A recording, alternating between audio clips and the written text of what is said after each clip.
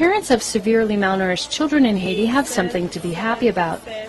A new malnourishment therapy called Medika Mamba is saving lives and boosting the local economy at the same time.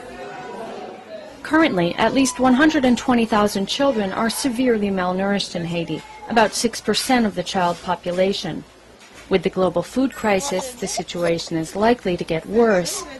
But this 3-year-old orphan was lucky. Medika Mamba saved her life even after doctors gave her up for dead.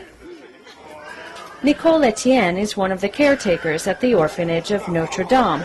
She says the fact that this baby is alive today is nothing short of a miracle. The effect was so fast, everyone at the orphanage was shocked. In 1 week, she went from death back to life. It's a miracle product. Meds and food for kids. They built a factory here to process local peanuts into peanut butter that is then fortified with protein, vitamins, and minerals. It costs about $6 a bag to produce and can treat a child for a week. Workers spend most of their time separating good peanuts from bad.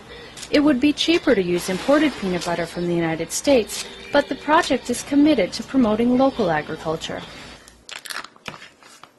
Random lab tests ensure that Medika Mamba is aflatoxin-free.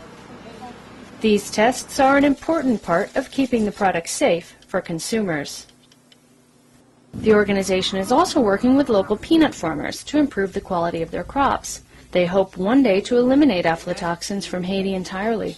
I don't know if Medika Mamba is the answer, but this model that we're promoting, where we go and buy agricultural products from Haitians and use Haitian products to produce Haitian products, is part of the answer to the food crisis here in Haiti.